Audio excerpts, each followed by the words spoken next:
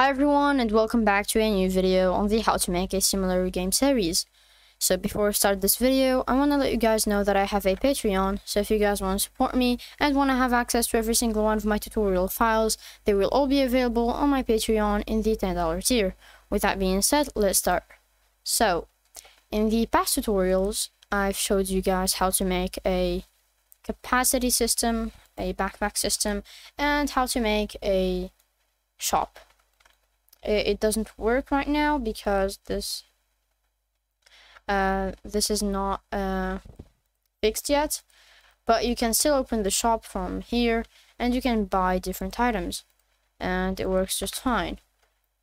But one thing that does not work fine is the fact that when you buy an item and you are currently holding it, you get another one. And now you have two items in your inventory at the same time. And if I equip the old one, I already have it, so it's still here. And we're going to be fixing this bug and hopefully get started on the backpack shop. And now, let's work on how to fix the shop.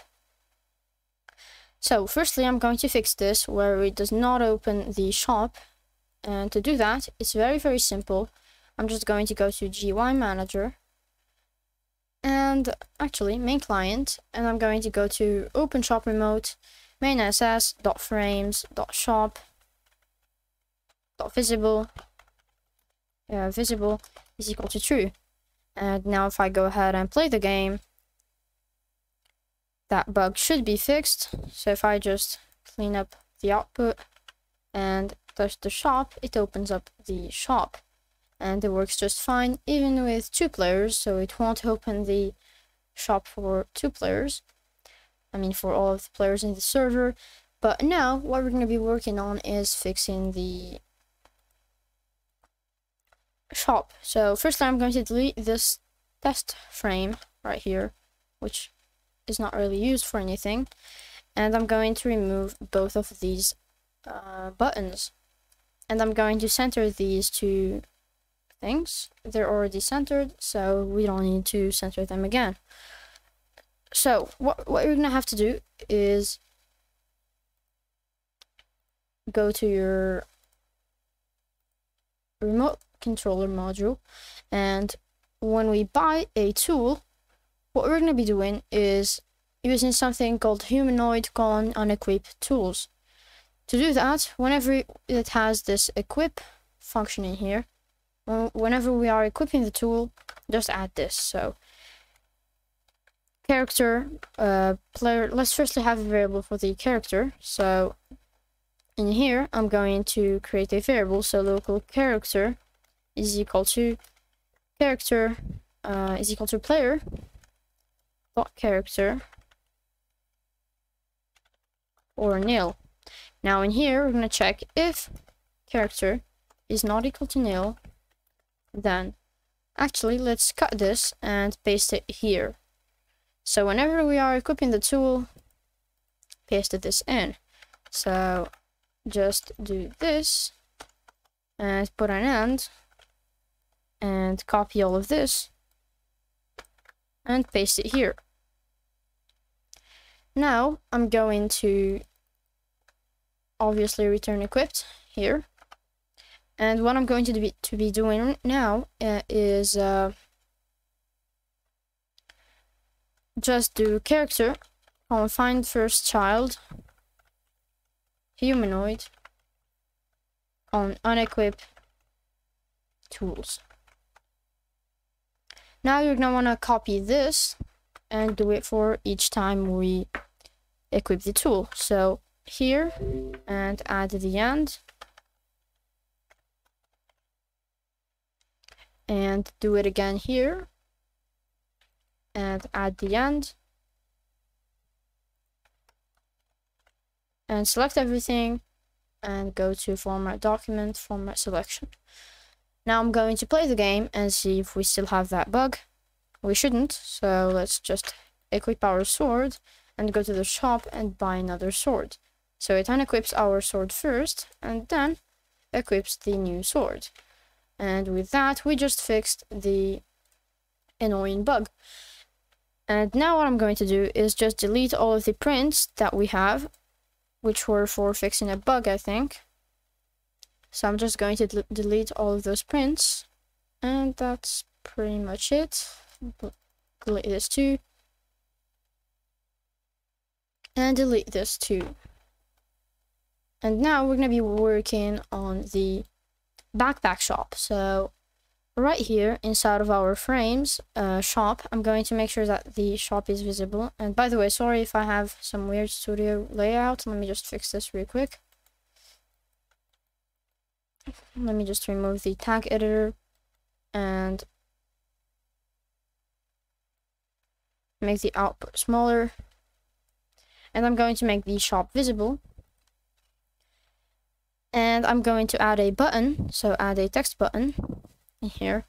And I'm going to change the size of this text button to 0.1, 0, 0.1, 0. Now that should make it fairly small, so just scale it up to whatever size you want. I'm going to make it a square, so I'm just going to make it this big. And I'm going to have two buttons. So the first one, which is this one, I'm going to rename to select tools and duplicate it, and rename the duplicated one to select storage. Now I'm going to change to add a UI corner to it, to both of these, and change this to 0.1. And I'm going to change the text of the first text button, text scale true, and the text to tools, or maybe storage.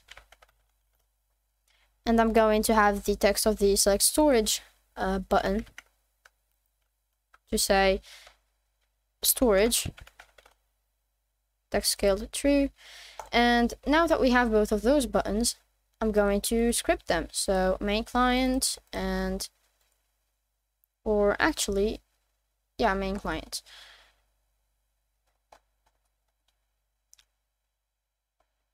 So right here, when we are referencing our buttons, I'm going to do a local select tools is equal to shop, wait for child, select tools.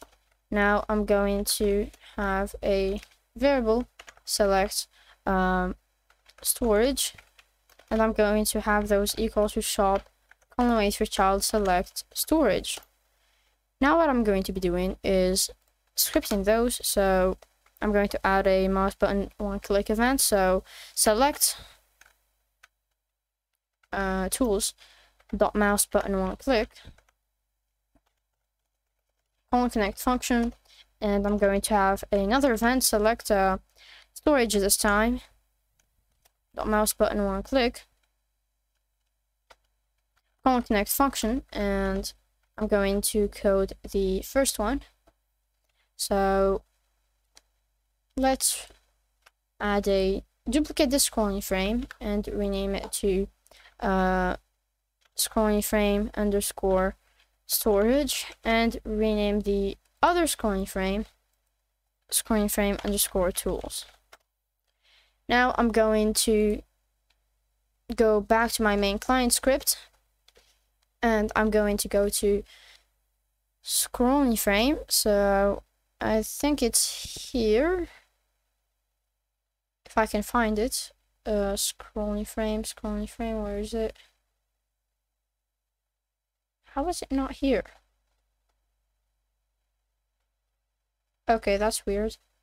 So I'm just going to go to UI or script menu and find scrolling frame.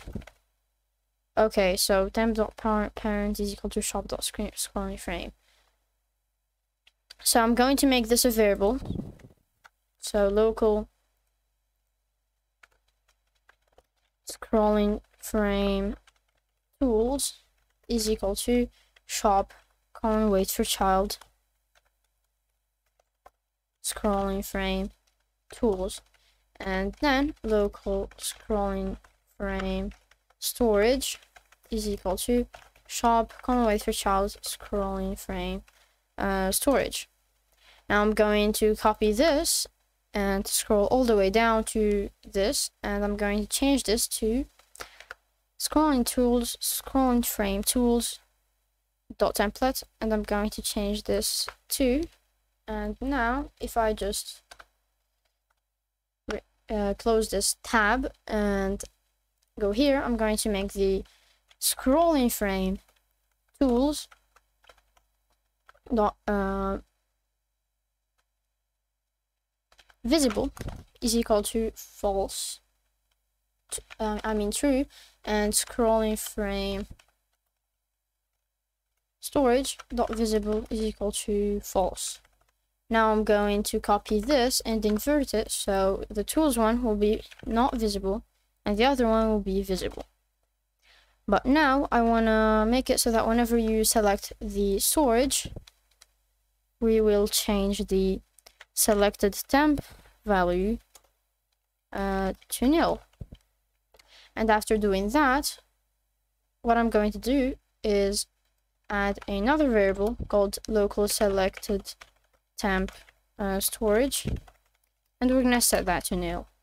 And then right here I'm going to set the selected temp storage, and I'm going to make it to set it to nil.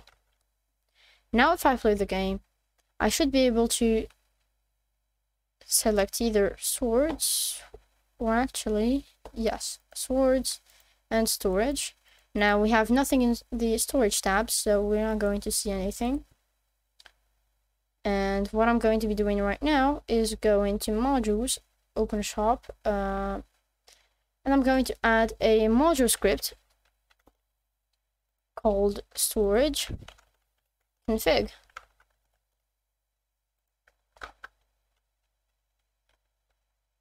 And, or actually, instead, I'm going to remove this module, this storage config module, and I'm going to go to replicated storage, shared, and items, or let's add a folder called storage, and I'm going to add a string value to it, or maybe a, let's make it a string value, yes, and I'm going to rename this one, or instead, let's make it a folder. So add another folder, rename it to storage1, for example, and I'm going to add a string value to it, or yes, string value, and I'm going to set that to rename this to stats, and this is going to, the value of the stats string value will be how much money does it, how much storage does it give. So the default one is 20, so I'm going to make this one 40. And I'm going to add another string value for the price. I'm going to rename this to price, and I'm going to set it to, for example, 25 coins. And I'm also going to add a string value to it, and I'm going to rename it to currency. And this will be what currency is needed to purchase this storage, and it will be, of course, coins. And if it's Robux, change this to Robux, but we're not going to be doing that yet, because in the upcoming tutorials on this series, I'll show you guys how to make an infinite storage game pass to this game. And so until that video comes out, I'm going to keep this as coins. And now I'm going to have another string value, and it will be the image. So string value and image ID. Or let's actually rename this to storage icon, so that the script doesn't confuse it with the property image ID. And I'm going to go to images, and I'm going to find a backpack icon. So let's see if I can find a nice looking backpack icon. Probably not. Actually, yes. So copy asset ID, and I'm going to paste it here.